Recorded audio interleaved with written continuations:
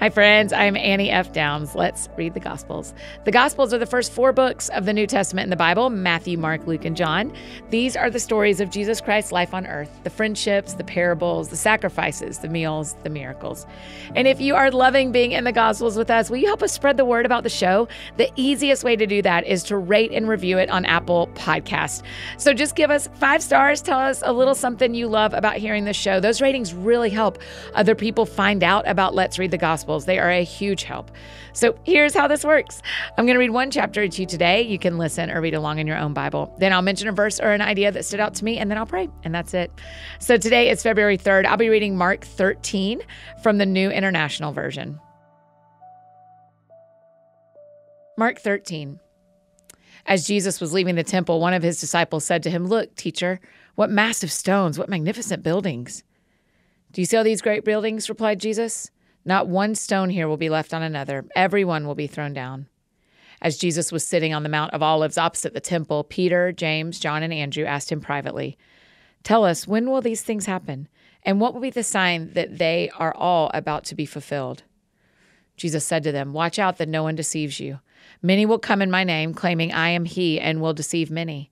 When you hear of wars and rumors of wars, do not be alarmed. Such things must happen, but the end is still to come. Nation will rise against nation and kingdom against kingdom. There will be earthquakes in various places and famines. These are the beginnings of birth pains.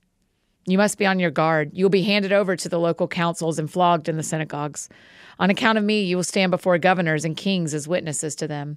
And the gospel must first be preached to all nations. Whenever you are arrested and brought to trial, do not worry beforehand about what to say. Just say whatever is given you at the time, for it is not you speaking, but the Holy Spirit.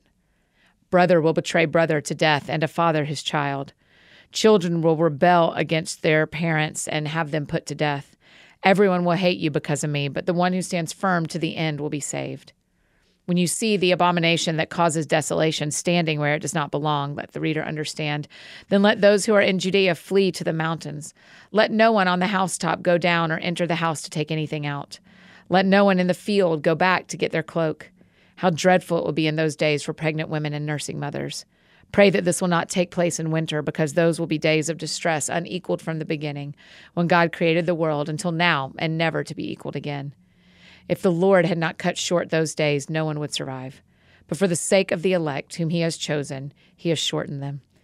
At that time, if anyone says to you, 'Look, here is the Messiah,' or 'Look, there he is,' do not believe it, for false messiahs and false prophets will appear and perform signs and wonders to deceive, if possible, even the elect.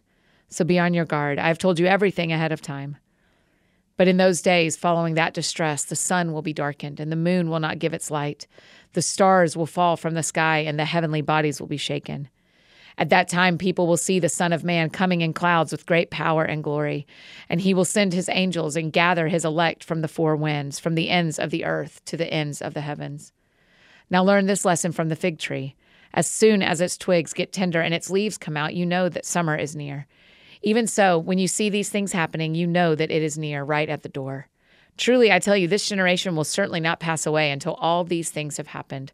Heaven and earth will pass away, but my words will never pass away. But about that day or hour no one knows, not even the angels in heaven, nor the Son, but only the Father. Be on guard, be alert. You do not know when that time will come. It's like a man going away. He leaves his house and puts his servants in charge, each with their assigned task, and tells the one at the door to keep watch.